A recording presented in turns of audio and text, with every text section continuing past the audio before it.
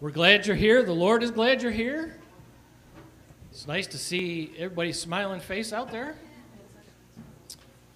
If you're watching online, we're glad you're with us. We have a YouTube recording going, and Facebook is in the back of the room today, so tried to get a little wider screen. We'll see how people like that on the video. But we do have some folks that love to watch it live, so welcome if you're watching live, all the way back there. So you could say hi to Don in Florida. Everybody want to say hi to Don? Ready? 1, 2, 3. Hi, Don. Okay, we just said hi to Don. He's going to feel special. I'm sure he will. He's not Florida, though. He's in North Carolina. I said the wrong state. I was like, yeah. the Spencers are I in wanted Florida, him to the go to Dons are Florida, in I guess. Florida. Yeah. And hi to Yeah, he's in, everybody in Florida. North Carolina. That's where he is. That's right. That's right. I stand corrected. Mr. Accuracy over here, yeah. God bless him wherever he ended Wherever up. he is. God bless him. That's right. He's That's on right. Earth. That's good. Here's our scripture for the day, and it has the word of the day in it. See if you can guess what it is. We have this treasure in earthen vessels, that the excellence of the power may be of God and not of us. In the NIV, it says that we have this treasure in jars of clay. So, vessel is the word of the day. And we're not talking the ship in the sea kind of vessel. We're talking about the vessel, the clay pot. And y'all are crackpots, just like me. So Yes, crackpots. yeah, even Pat, yeah. We're all cracked pots, but that lets the light of God shine out through the cracks, right? Yes. Right. She's like, you better quit while I'm ahead. Speak for myself, Margaret says. Okay. Okay. All right. Let's stand and worship the Lord together. Our God is greater. Your ways, God, are holy. What God is as great as our God? Amen. He turned water into wine, and he opened the eyes of the blind.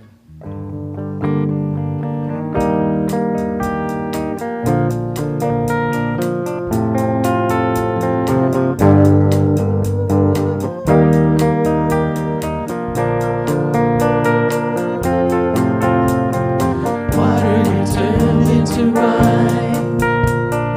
Open the eyes of the blind. There's no one like you.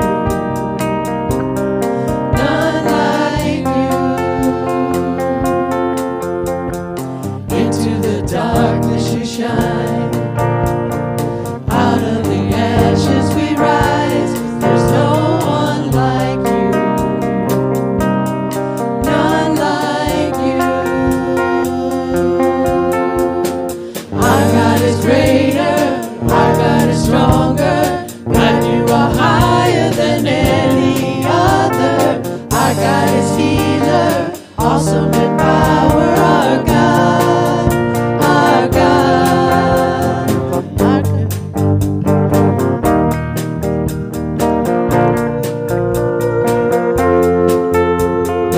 Into the darkness you shine. Out of the ashes we rise. There's no one like you. None like you. Our God is greater. Our God is stronger. God, you are higher than any other. Our God is healer. Awesome in power. Our God. Our God. Our God is greater. Our God is stronger. God, you are higher than any other. Our God is healer. Awesome in power. Our God. Our God.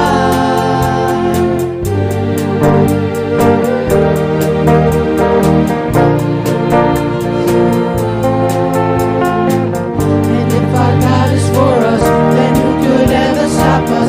And if our God is with us, then what could stand against? And if our God is for us, then who could ever stop us? And if our God is with us, then what could stand against? What could stand against? Our God is greater, our God is stronger.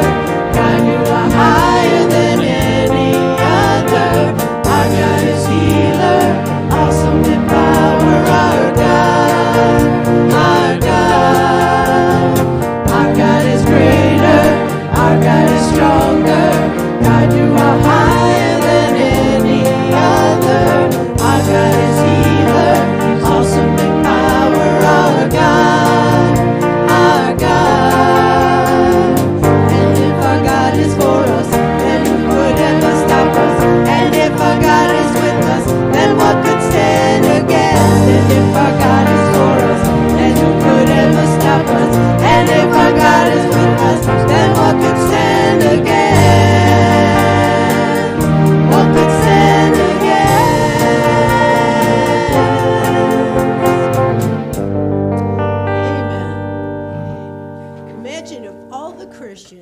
took all the strength God would give them, banded together, and said, "This nation is one nation under God."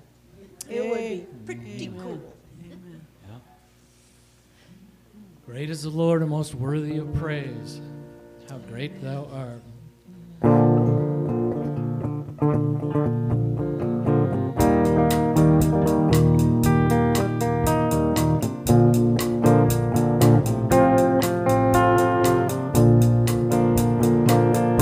Oh Lord my God, when I in awesome wonder consider all thy worlds thy hands have made, I see the stars, I hear the rolling thunder, thy power throughout the universe displayed.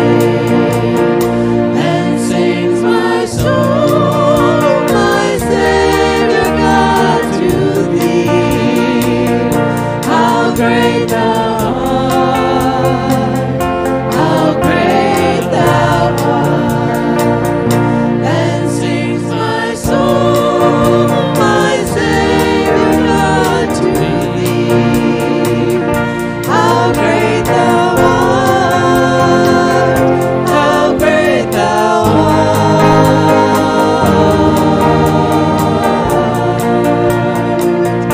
how great thou art.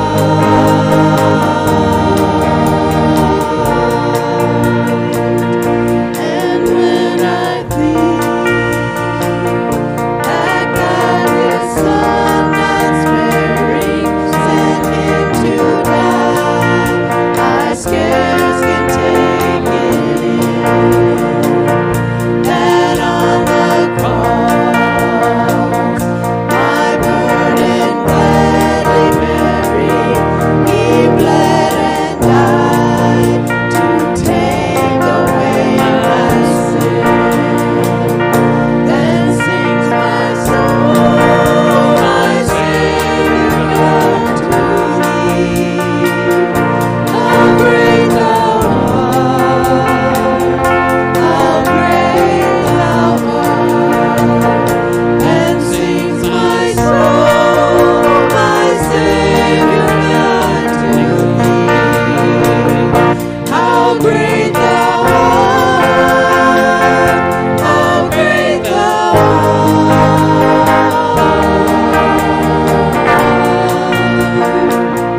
how great thou art.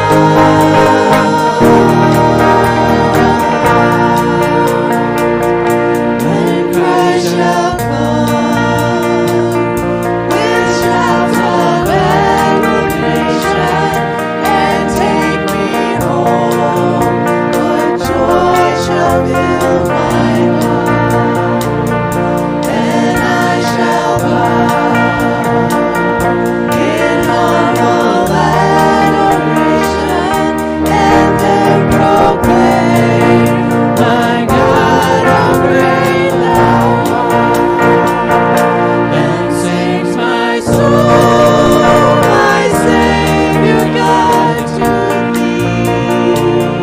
How great thou art, how great thou art. Then sings my soul, my Savior God, to thee. How great thou art, how great thou art,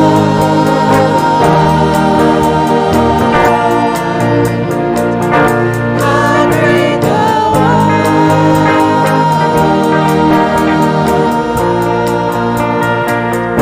how great thou art. Once more time. How great thou art.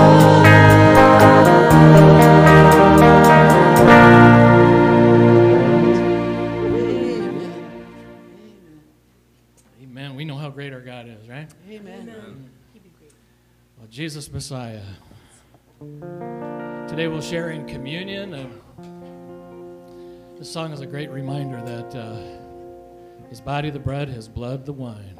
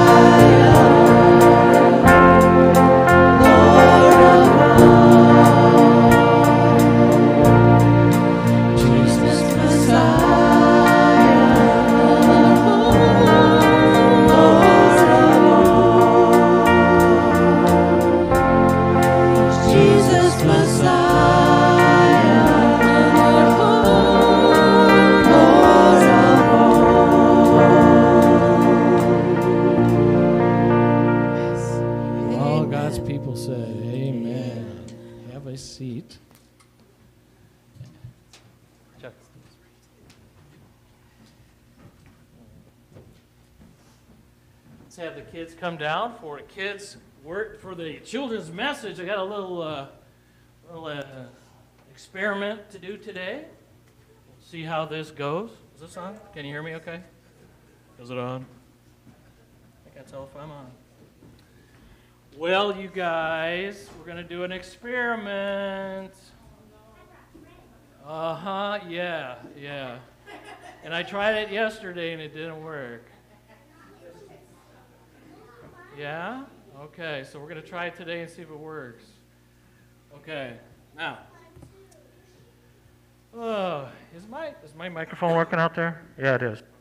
Okay. I couldn't tell. Sometimes, the pastor's ears don't work. What have you got here? You got a thing and ooh. That's yours too? Okay, but you're sharing. That's a good thing. Okay, how many of you think I can turn water into wine? What do you think? You think I can? You think I can turn water into wine? Oh, well, we're going to start with our wine. Here, we have to put some wine over there. Oh, yeah, that's the real thing. I tried it with grape juice, didn't work, so we had to go with the real thing. Okay. Ooh, it's dripping, isn't it? It's drippy. Yeah, we got to make sure you got to just drip it right in there. That's why I got my towel right there, right? Okay. There we go. And like the pastor always says, keep the wine off the floor. Okay, here we go. Now we got to put some water in here. Ready? Okay, so we've got water over here. Still a little shaky from time to time. All right. So I'm going to turn this water into wine. What do you think of that? Huh? Now, not everybody in the back can see because of all these little heads in the way, so you can stand up if you want. I'm like a scientist, yeah. Did you know that Jesus turned water into wine one time? He did. He did it. You're not buying it? Well, that's our Bible story for today, is that Jesus turned water into wine. He was at a wedding, and they ran out of wine, and that was a bad thing, so he turned water into wine. So, oh no! Oh, the best laid plans of mice and men. Okay, let's try that again. Okay, first you got to do this. Luckily, I have some extra water, and we have carpet cleaner, so that's a good thing. Okay, let's try it again. Hold that tight there. Put that on top of there. Oh, I can't do it. Oh, I don't know if I can do this. Oh, you guys. Oh no. Do you think Jesus had this much trouble? I don't think he did. All right, let's try to see what happens. There we go. Ready? Oh my! There it goes. Oh, it's starting to go. Can you see? It's starting to go. Oh, baby. Yeah. It's turning into wine. Yeah. You want to drink it?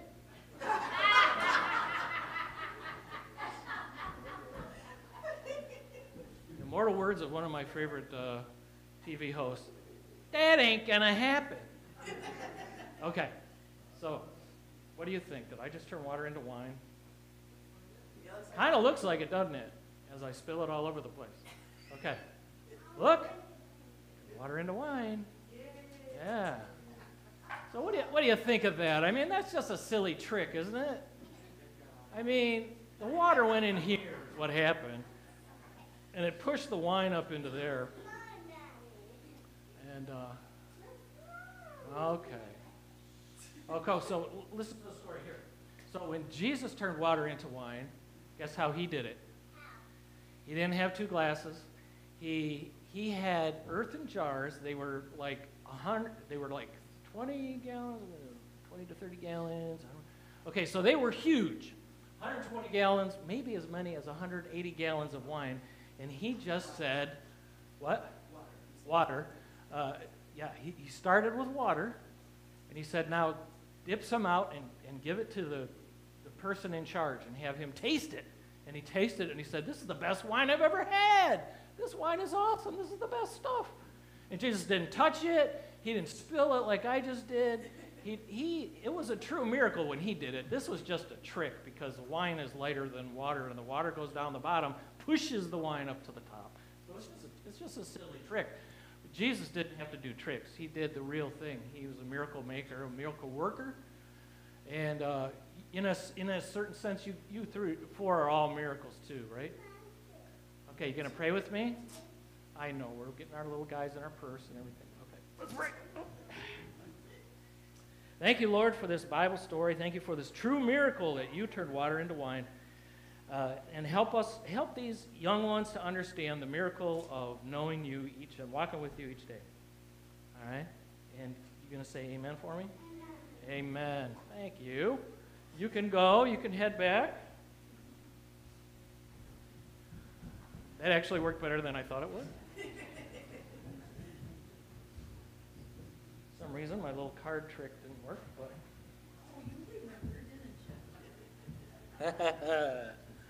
Yeah, somebody's going for candy. There you go. All right. Woo! So yeah, that is our message for today, Water into Wine. I'm going to tell you, the title of the message is Make Me Your Vessel. Nathaniel's going to come and read the scripture for us. It's printed right in your program. And you can also read the Luke words below the John words too. It's right in there for you in red, okay? All right, so let's listen as Nathaniel reads this passage for us today. This is John chapter 2, verses 1 through 11. On the third day, a wedding took place at Cana in Galilee. Jesus' mother was there, and Jesus and his disciples had also been invited to the wedding. When the wine was gone, Jesus' mother said to him, "They have no more wine." "Dear woman, why do you involve me?" Jesus replied, "My hour has not yet come." His mother said to the servants, "Do whatever he tells you." Nearby stood 6 stone water jars, the kind used by the Jews for ceremonial washing, each holding from 20 to 30 gallons. Jesus said to the servants, "Fill the jars with water." So they filled them to the brim. Then he told them, "Now draw some water out and take it to the master of the banquet." They did so, and the master of the banquet tasted the water that had been turned into wine. He did not realize where it had come from, though the servants who had drawn the water knew. Then he called the bridegroom aside and said, "Everyone brings out the choice wine first, and then the cheaper wine after the guests have had too much to drink. But you have saved the best till now." What Jesus did here in Cana of Galilee was the first of the signs through which he revealed his glory, and his disciples believed in him. This is the word of God. Amen. Thank you, Nathaniel. Let's pray.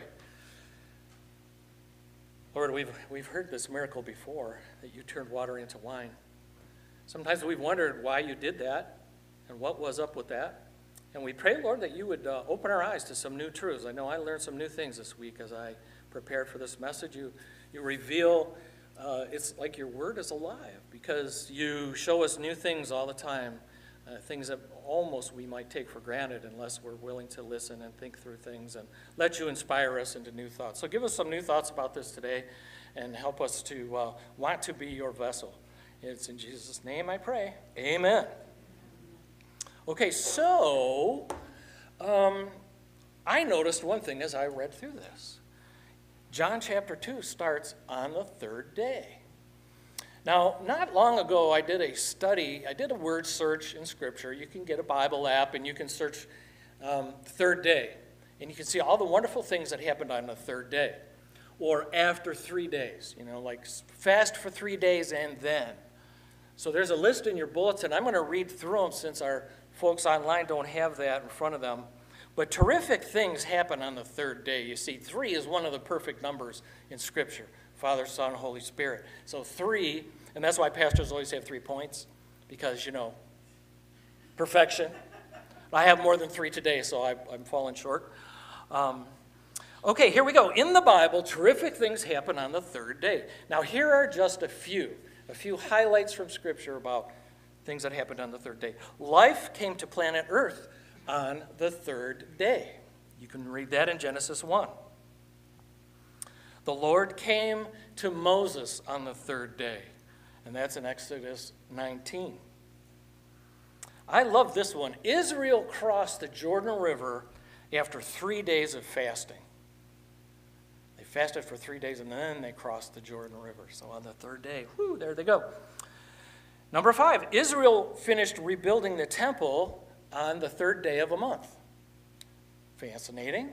I mean, all these things might be a little bit of a coincidence until you put them all together and you realize these third days are all connected. Number 6, Hosea, the prophet, predicted resurrection of the Messiah on the third day. I forgot the fourth one she says.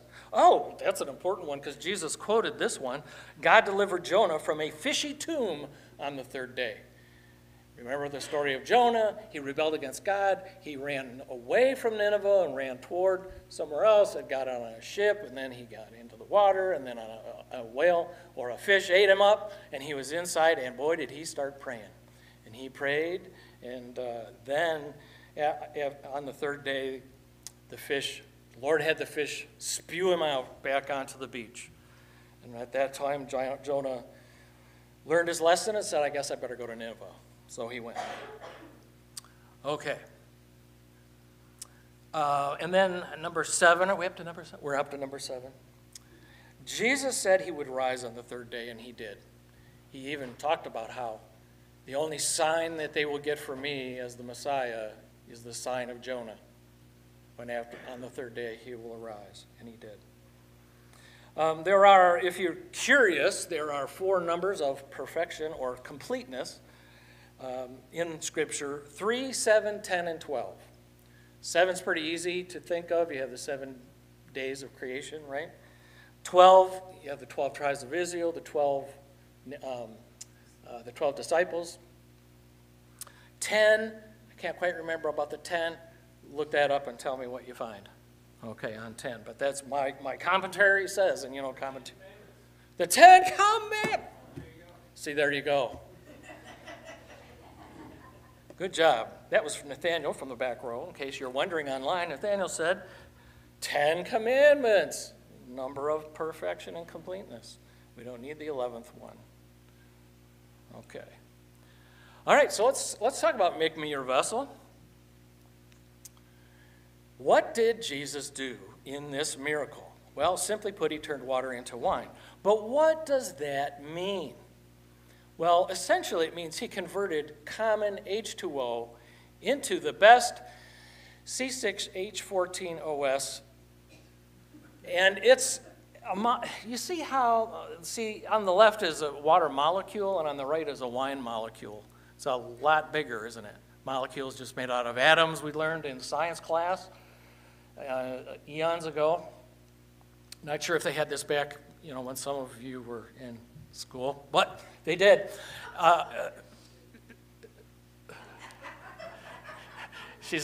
Margaret's looking at me like, do not go there. I think I just did. Okay, so the molecules are bigger and they got lots more stuff in them, not just hydrogen and oxygen. Other things added to those molecules. So that's what he did. Now, the question I would want to know is, well, exactly now, how did he do it? How did he do it? It wasn't a trick like I did up here. How did he do it?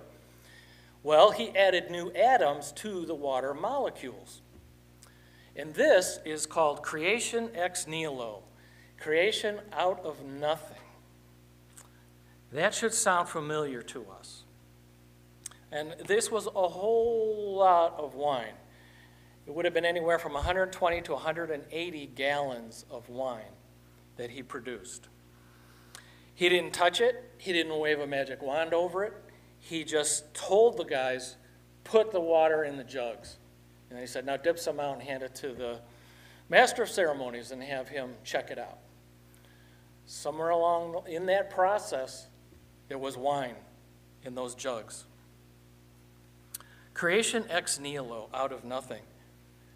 The Lord God created the universe out of nothing. So we shouldn't be surprised that Jesus could create wine by adding things out of nothing to something to make a better something. And he instantly fermented the compound. You see, good wine takes time. And so Jesus sped up the process. You can't just put wine in a skin. It has to age, right? It has to ferment. The sugars and everything has to work together, and it takes good time. The longer you let it sit, usually, the better tasting wine you get. And so this is a creation of a mature substance. So that's important as well. He created a mature substance. He didn't just convert something. He affected the time. That's pretty neat. Now, when did he do it? Well, we know he did it on the third day. So is that the third day after John chapter 1? Or could it have been the third day of a 7-day wedding feast? Now, wedding feasts were 7 days long back then. And it wasn't, in our day and age, and I say this at weddings often, that our modern day weddings are pretty much all about the bride. 99 times out of 100, it will be the bride who calls me to schedule the date for a wedding. 99 times out of 10. Once in a while, if she's an introvert and he's an extrovert, the guy will call me. But it's all about the bride. Here comes the bride, right? And so the guy's standing up front, and he's waiting and waiting, and then we all stand, and here comes the bride. Really, it's all about the bride. And I like to tell wedding parties, and I say this often so that in-laws will hear at the rehearsal, the bride gets to decide. Okay, how are we going to do this? Whatever it is, standing, certain things about hugging or whatever you're going to do, and ushering in and out, walking in with partners or no partners, the bride gets to decide, because pretty much it's the bride's day, and I can't tell you how many times guys have looking at me like, just tell me when to be there, I'll be there. It's not like they don't care. Of course, for guys, it's the end of something, and for women, it's the start of something. So we do have opposite ways of looking at it. It's the end of singlehood for the man. It's the beginning of matrimony for the woman. That's in our day and age. In Bible days, it was the exact opposite. Because for a man to find a bride was to find a good thing, to be sort of made complete. It was the Jerry Maguire, you complete me. And, they wanted the man to grow up in the community, make a livelihood, be able to get a home, and be able to get married, find a woman and get married. And so really, it's all about the groom. And so what they would do is the wedding party would come to the groom's house first, and they would all get together, and then they would go over to the bride's house, and they would get her, and they would bring her back, and it would kind of be like a big fancy parade, and they would get together, they would have the wedding, and then for 7 days, everybody would celebrate that this man is now married. How cool is that? And so they would feast and feast and feast. 7 days. I mean, ours don't even last 7 hours. Thank the Lord. I mean, how many weddings have I done where I can sell everybody's like, let's get to the party. Let's get to the party part. We usually don't go to the party part. Occasionally we do. And about the time they cut the cake, it's time to kind of mosey out of there if there are things like wine and beer and such there. We'll usually leave around the cake cutting, right, sweetie?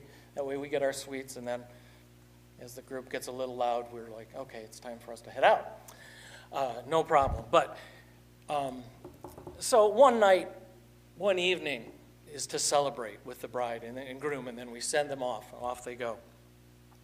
Well, as I read through this, I thought, the way Greek reads, it does say on the third day they were at this wedding feast that Jesus and his disciples were invited to. And in Greek, you can order the words in various ways. So it actually could have been on the third day of the 7-day wedding feast. That certainly would add a little symbolic oomph to the thought, right? That the party was just about dead. Jesus brings new life into dead situations. This social situation was about to be dead, and he fixed it. So now, why did he do it? Why did he turn water into wine? And, when I was young, 20-something, I used to think, well, the Lord wanted to keep the party going, And so alcohol can't be all that bad. See, I used it as an excuse. But it wasn't really to keep the party going.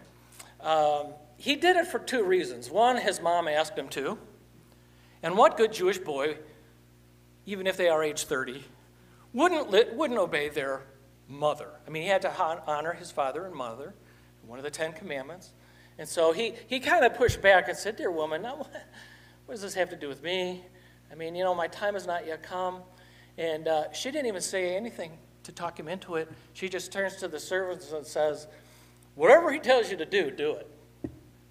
She had no idea what he was going to say, but whatever he tells you to do it. You know, that's a good thing in all of our relationships with the Lord. Whatever Jesus tells you to do it. You know, that would be great. Whatever he tells you to do it. Well, I learned that the groom could be held legally liable for killing the party. He could actually be sued for having run out of supplies for this 7-day feast. You know, he's supposed to be ready for a 7-day feast, and if he wasn't ready, kind of a bad omen, people, you know, could get upset with him. They could actually sue him. They could take him to court over this. It seems kind of odd to us, but that's true. So Jesus was saving the groom. He was saving the groom from not just embarrassment, not just social disaster, but actually legal trouble as well. So Jesus comes to the rescue, and everything is saved. And of course, it's the best wine. And if anything, the groom looks like a hero because he appears to have saved the best for last, when usually the best comes out first. And then when everybody's had a few and the days are going on and you don't care as much, you know, you get the cheap stuff out. Well, not this groom. He looks great because he saved the best for last. You know, Jesus always brings the best, doesn't he? He brings more than we could imagine, more than we could ever ask or imagine, the Lord will do for us. And so I just love this story for that reason.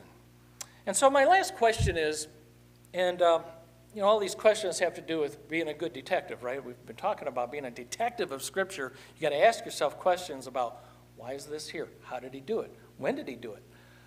Why did he do it? So we just looked at why. Well, what about who cares?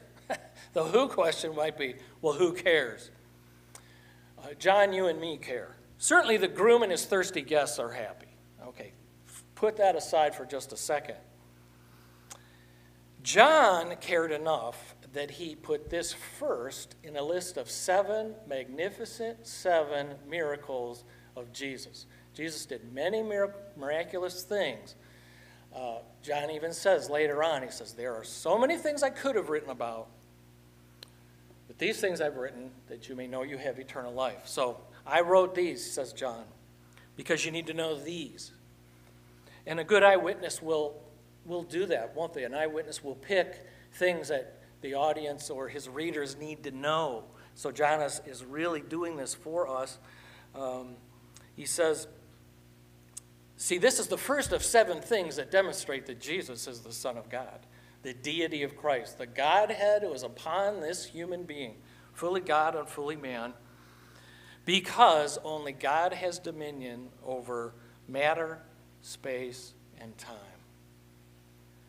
God has dominion over matter, space, and time. He created it. Genesis 1:1. In the beginning, there's your time, God created what? The heavens and the earth. The heavens, space, the earth, matter. Stuff you can reach out and touch. How cool. So, you know, Jesus is showing his mastery over time because he produced a mature substance and over matter itself by changing its very nature. Changes this plain old water into wine. So, the more that I have thought about this, the more I have realized that as I read through Genesis 1:1, and I've read through it, you probably have many times, he separated the darkness from the light, and he called, let there be light, and he called the light day and the darkness night. And so there was the beginning of the day and night, and that was the first day of creation or whatever. And so he goes through, and to me, as you read through it, it's like, yeah, he's talking about, the writer is talking about a 24-hour day. Because he says, and there was evening, and there was morning, and the 6th day or the 4th day or whatever day it was, okay? And he repeats that almost in a poetic fashion throughout. And so I have thought, and you've heard me mention this if you've been here a while, I have become a believer in the short earth concept. Short Earth, not a short Earth, short time span. The Earth is really 6,000 years old, and I can prove it to you. Well, I don't know if I can prove it to you. I wasn't there 6,000 years ago. Well, wait a minute. The science say it was the universe is 14.5 billion years old, and the Earth is 8.5 billion years old. But wait a minute, they weren't there either when it was created. So how do they really know? Well, they measure things of today, and they extrapolate backwards, and they assume that things have always happened the way they measure them now, and so they can go back and, and they have all this radiocarbon dating and stuff that hasn't been proven, to be fallible. It's not foolproof. And so they try to bring out facts that are facts. And we've all been indoctrinated into millions of years. Millions of years. Evolution takes millions of years because given enough time, a creature could evolve into something more. Well, that really violates biological laws because as generations happen, genetic material is lost, not gained. So that doesn't make sense. And I don't care for 86 or 92 or 96% DNA compared to an ape is the same. That doesn't matter. It's what's different that matters. And how big is that difference? That difference is huge. They try to claim, well, of course, animals have hearts and lungs, and they're carbon-based life forms, as we are. We should share a lot of the same DNA, but it's the difference that matters. And so I used to think, how could God have created, how could the earth be so young? If I believe in the young earth, and it sounds like I should based on what Scripture says, how is that possible? Well, that is only possible if the Lord created the universe mature. It appears that it's expanding, but he produced it in a way that it's expanding from when he produced it. It was already there. The light from stars, billions of stars, light years away, appeared in the sky when God said it would. So he not only created that remote star billions of light years away, take the light, millions, billions of years to get here, but it says in Scripture that the light appeared in the sky when he created it, when he said it would. So he creates this star at a distance and the light from it shining down on the sky on the earth on whatever third or fourth day that was of creation. So I do believe in the young earth, and I challenge you with that because it's a mind bender. You've heard so much about millions of years, and they'll take a rock and they'll say it was millions of years old. And look at Answers in Genesis, look at gotquestions.org, various other things. Research it if you really are doubting me about this young earth.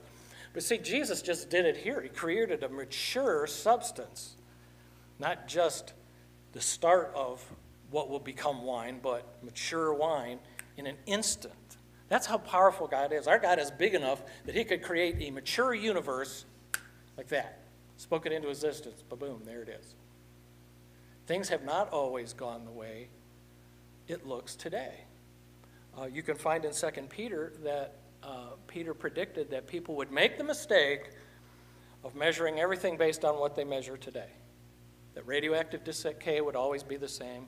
Erosion would always be the same. Oh, wait a minute. Mount St. Helens created a 24-foot canyon in 24 or 48 hours. And there's a water trickling at the bottom, and that water at the bottom had nothing to do with carving out that rock. It was the mud. So catastrophes, see, they ignore catastrophes. We know Noah's flood happened about 4,000 years ago, and we have evidence for it everywhere, but you can just ignore. You can ignore that evidence if it doesn't support your theory, right? So as your pastor, I believe in that. I have thought about it for years now, and I thought, why should I limit God into thinking he has to create a bang and then it spreads out for 1 billion years? Maybe he created a mature universe that looks like it came from a big bang, but he created it ready to go. Okay, there's another example if you don't believe me on that. was when God created Adam, was he full grown or a baby? The way you read Scripture, he created a man, a human being.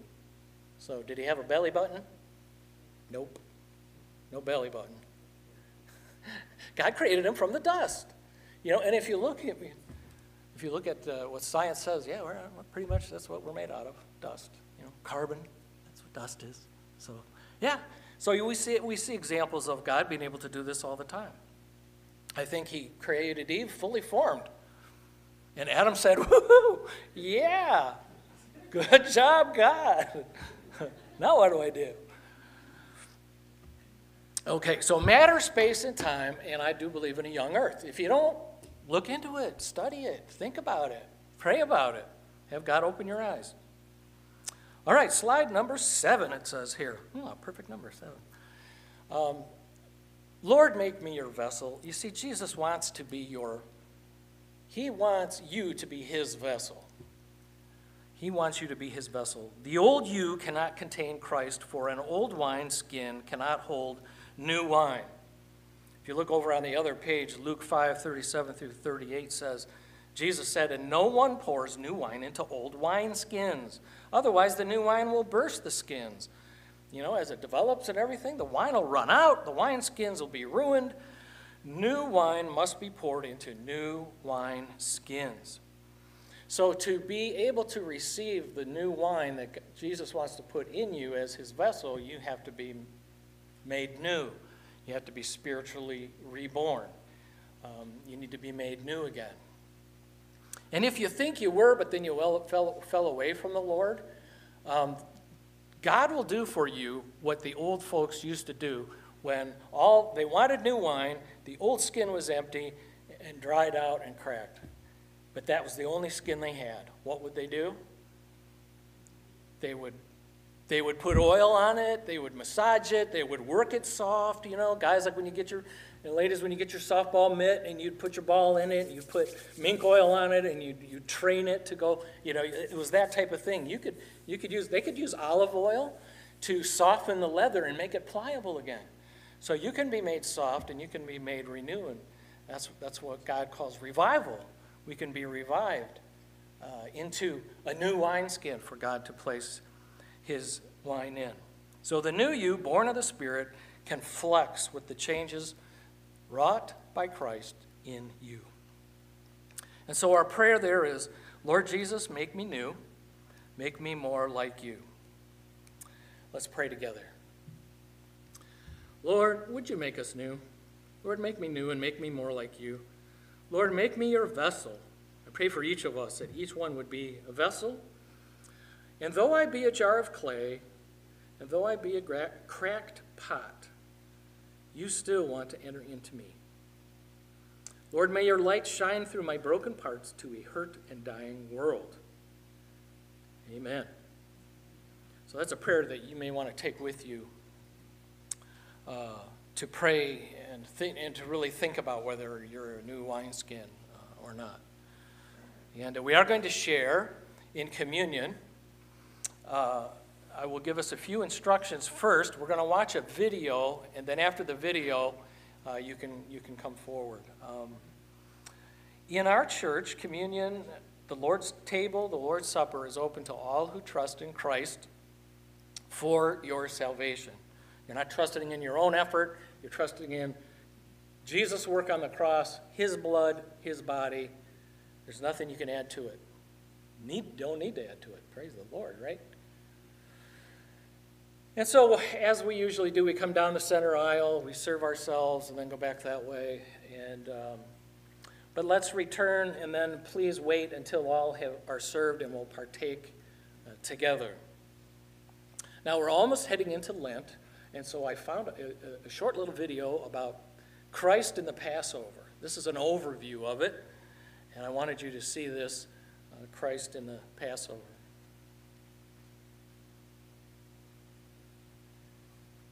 And here it goes. Passover, a celebration of deliverance, of freedom from bondage, bondage that God's people experienced before the Exodus from Egypt, But Passover is also a story of God's redemptive love. It is my story, and it is your story, if we choose to embrace it and embrace Him. Sea-soaked carcass and the bitter herb remind us of the tears shed in slavery under Pharaoh's thumb, a reminder that life in bondage without redemption is a life drowned in tears. The Passover lamb points to the God of Israel who, in his unwavering commitment to deliverance, rained down plagues on Pharaoh's Egypt. The worst of these came in the darkness of death's shadow. But God's outstretched arm shielded Hebrews from harm, giving one narrow way to escape, through the covering of each door with the blood of a spotless lamb. This, the one measure of obedience meant to save every firstborn son, a sacrifice in blood. It was by this sacrifice that freedom was secured. Death passed over the blood-painted doorposts. They were spared a swift judgment and delivered from Pharaoh because of the blood of a lamb. Heeding a warning from God that Pharaoh would pursue the Israelites in their exodus, the Israelites took with them unleavened bread. And so, with Passover, leaven is removed from the home and the heart, since leaven is a reminder of the past and of sin. So why should we dwell on such a story? Perhaps because our own often self-serving choices can once again enslave us, making us deaf to the voice of the one who wants us to experience true freedom. Only He can deliver us from the delusion that we know best. Without Him, we are as alone as the Israelites in the desert of Egypt. Only by crying out to the God of Israel and accepting His sovereignty can our bondage be broken. The Passover Jesus shared with His disciples at the Last Supper signaled the end of blood sacrifice. He paid the ultimate price when He died at Calvary. As the Son of God, He came to deliver us from more than just the slavery of Pharaoh, but from our own sin, so that death will pass us over. Jesus is the Afikomen, broken, buried, and brought back. He is the sacrificial lamb, the blood on the doorposts of our hearts, and by His death and resurrection, He brands us, all of us, free, forgiven, and loved. If this forgiveness of sin and eternal life He offers is yours, you can eat this bread and drink this cup meaningfully. And if you've never known His redemption, but sense it and want it, He is waiting to free you and call you one of His own.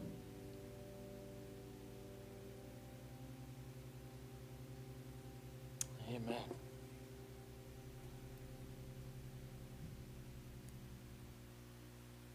Wonderful. So prepare your hearts, and as you are ready, you come, and we'll play some music as you come.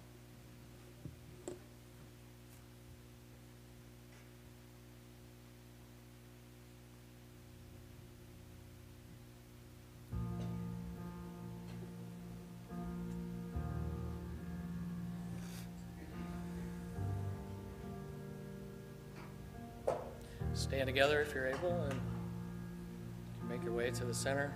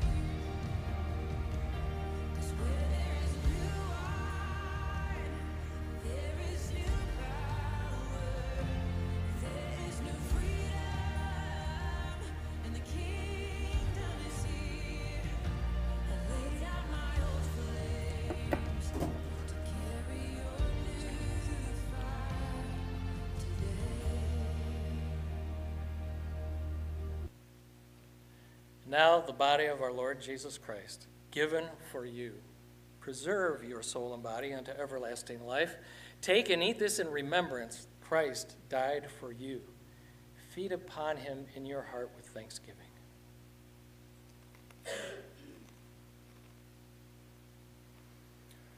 The blood of our Lord Jesus Christ, which was shed for you, preserve your soul and body unto everlasting life. Drink this in remembrance that Christ's blood was shed for you, and be thankful.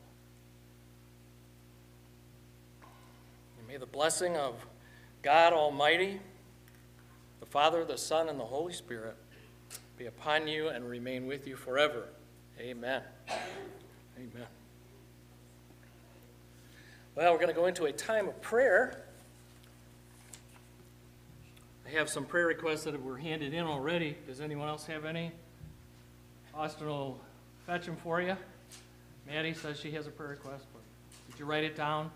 Probably not. Can't write yet. And Nathaniel's coming down. He's going to kneel in prayer, and I think others might want to do that. If you would like to come forward and kneel, you're welcome to do that. Sometimes it just helps us connect with God, get out of our seat, come up and change our perspective and our posture, right?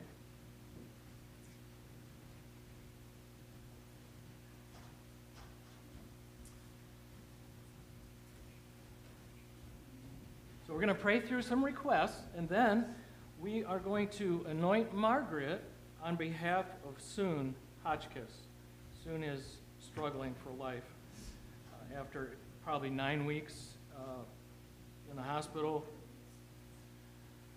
now in Saginaw. So we want to pray for her, and Margaret just felt led to be anointed on her behalf. So we're going to do that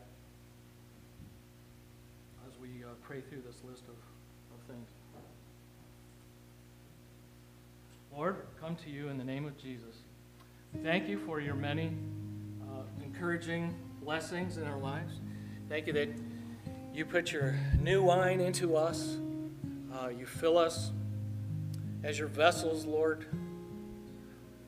We often feel like we're not worthy, but you know that we're jars of clay, and you have chosen to come in us and to be in us.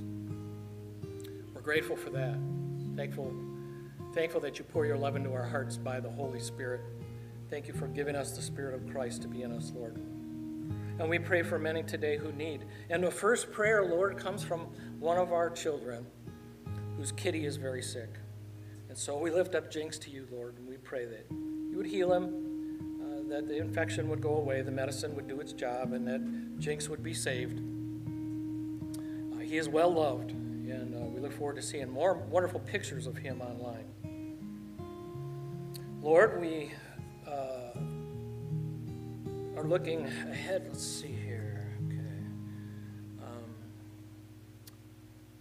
Okay. Candy Firmingham has moved to Bay Medical, a specialty hospital for rehabilitation. Lord, be with Candy. Help her to be able to, for her body to be rehabilitated to where she can be strong enough and breathe well enough to be able to go home eventually, Lord. And then it looks like Peggy and Jim are returning to Michigan for surgery on his foot. And Lord, you know what's going on with Jim. And we pray your healing on his foot, on his leg. Lord, if the doctors, whatever the surgery they do, we trust that your hand will be upon them and guiding those surgeons. Help Jim and Peggy to get home safe. And I think of Peggy and Gary Spencer, who are also on their way back. Perhaps they're already back to Michigan, but pray you'd watch over them as they travel as well. We lift up Lee Myers to you. He's got cataract surgery March 2nd. It's coming up this Wednesday. And so please be with Lee, and I pray that his eyesight would return, that he could see clearly, help his eyes to heal, and the surgeons to do the wonderful job that they do. And Lord, we want to lift up Vernon to you. He is going to have a scope done on Tuesday. Lord, another esophagus problem. We're going to see why he's having trouble swallowing. Lord, and this is coming, it seems more common. But we ask for Vernon and the others we know who struggle with their esophagus, Lord, that you would heal and bring your wholeness, and then this procedure would go well, and that they would figure something out through the scope of his esophagus. And so watch over him, keep him safe, and give Kathy your peace as well. Lord, we also want to lift up the people of Ukraine to you. We know that many have been hurt and will be hurt in the fighting that's going on there. Lord, I pray that you would bring peace into that nation. I pray, Lord, that you would even make a way for the Russians to somehow save face by getting out of there. Make a way for them to get out of there without feeling like they failed. But we're asking that they would fail, Lord, that Ukraine would continue to be an independent nation. We don't want to see another Soviet Union, Lord. And pray for wisdom for our leaders in Europe and America to decide how to assist the Ukrainians to remain independent, Lord. And Lord, I pray that maybe out of this, Ukraine would actually become a democracy. How cool that would be.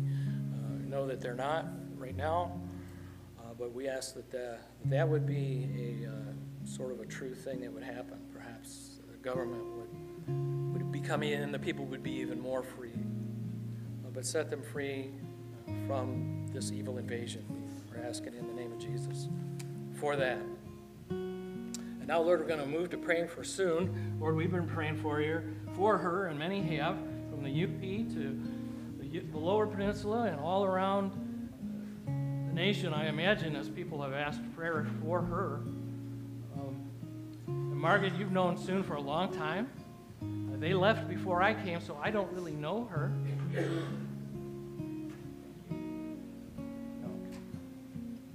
So let's gather around Margaret, and can you kneel, or no, you can't. You don't need to. You can stand up. We don't want to mess.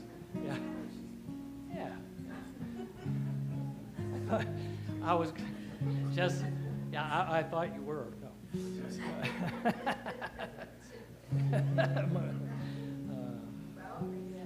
There's a lot of joy. Do you want to? Okay. God bless you. We will help you. In that case, I will join. Bless your heart. Lord, we thank you for Margaret. Thank you for her heart, being willing to come and be anointed on behalf of Soon, Lord. Lord, you know what Soon is dealing with. You know her body has been fighting this COVID virus and this infection. And so, Lord, we're asking for a great healing. And Margaret, we anoint you on behalf of Soon. We anoint you in the name of the Father, and of the Son, and the Holy Spirit. We anoint you for healing in the name of Jesus, the great physician. Lord, may your healing flow through Margaret even now, and may it go all the way over to Saginaw, and raise up Soon, Lord, that she help her to open her eyes and to think clearly and to be able to breathe deep, Lord. Make her lungs new like when she was a baby, and help her body to get strong again. And be with Willard, Lord, and heal his heart. I can imagine what he's going through for 9 weeks now. So bring him spiritual healing and strength and grace and peace. May your grace be sufficient for each one, because we know your grace is sufficient for us. It's sufficient for Margaret, for Soon, and for others. Lord, I thank you for this church family and for your blessing. In Jesus' name, amen. All right, let's let Nathaniel get over here now. Oh. You got a strong back, don't you? There you go. All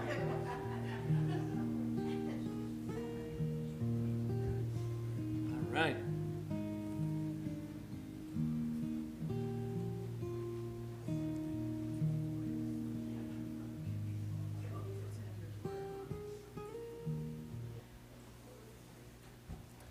Oh, what a wonderful prayer time. God is good. All the time. And all the time. God is good. Yeah. Do you believe it? God is good all the time. Even when times are bad, God is good. And bad things happen to good people. But God is good all the time. And all the time. All right. Our offering will be received in our offering boxes, as has been our tradition since COVID started. So you can use the one up here or the one in the back there. And thank you for supporting your church. We're self-funded by our own tithes and offerings. A few family matters to share with you. I'm excited for this week as Lent kicks off. Not dinner today. Small groups, we do have Tuesday prayer group at 7. That's online if you would like to join us online, and especially if you have your phone with you today, we can set it up today so that you'll be ready to go, and we can just call you on Tuesday night. We've got 8 to 10 people involved in that already, and probably half a dozen phones.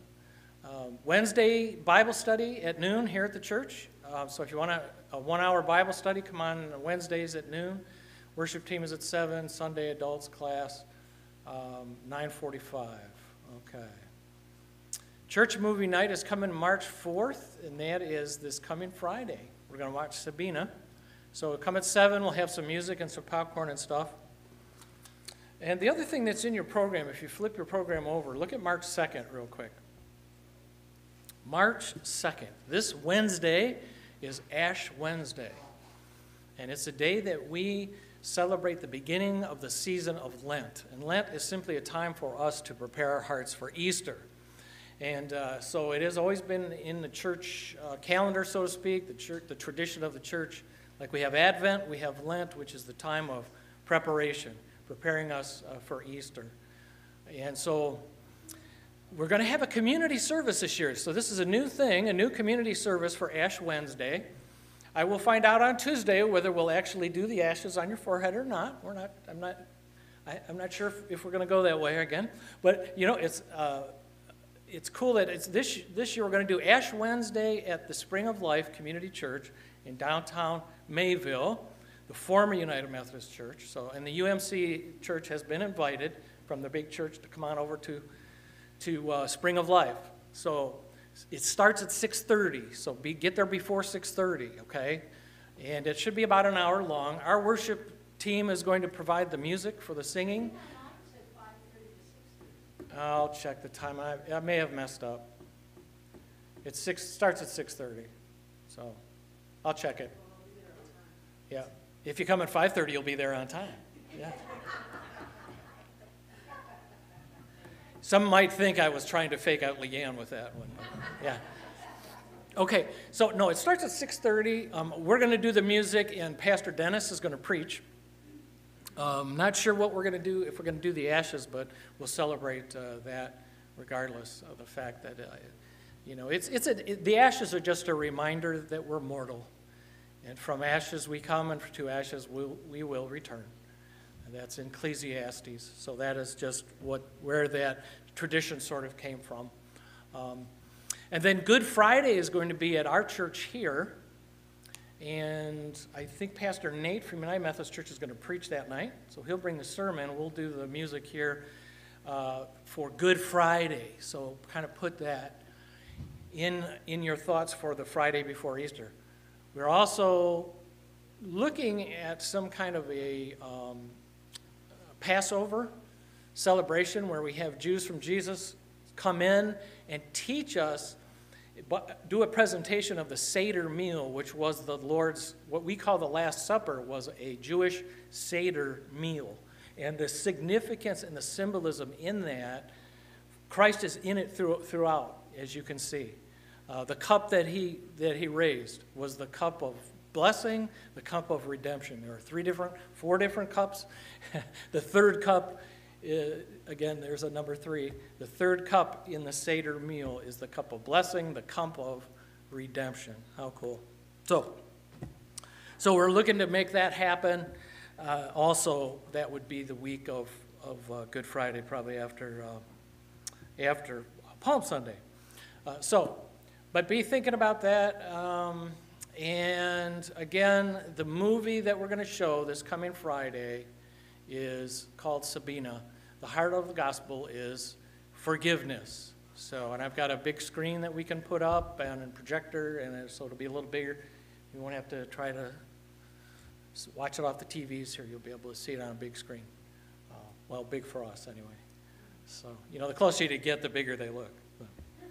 But Friday night, popcorn and music at 7, and then we'll start the movie at 7:30. It's a private movie screening, so it's free. We don't have to charge for it. So invite your friends to come to that. Any other family matters to share? Yeah, we are having a board meeting Thursday. Yeah, we got a busy week for us. We pretty much need to because snow killed the February meeting, so we need to meet. So the board meeting, it's a ministry leadership team coming this Thursday. Yeah, busy week. Well, let's stand and praise the Lord with the doxology. Praise God from whom all blessings flow. Praise him, all creatures here below. Praise him above, ye heavenly host. Praise Father, Son, and Holy Ghost. Amen.